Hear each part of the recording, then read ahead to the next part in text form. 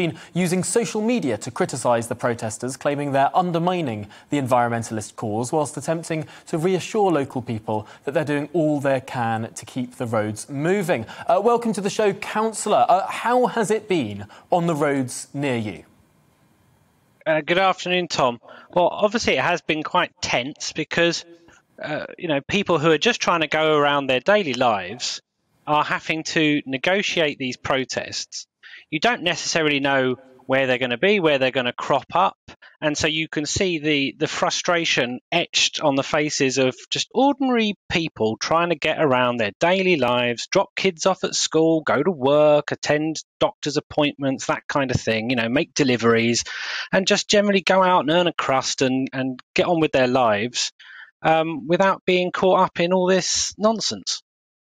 And you can understand how frustrated people have been. I mean, we've all seen this kind of footage floating around on social media where individuals who've had their cars and lorries and vans held up by these protesters have tried to confront them, tried to, in some cases, drag them away, and in themselves have been stopped by the police. That can't have gone down well locally.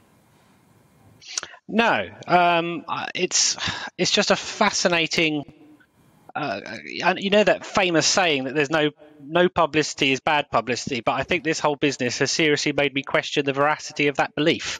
I mean, these tactics, they may have generated publicity, but it's hard for me to get my head around how antagonising tens of thousands of people can possibly be good for any cause.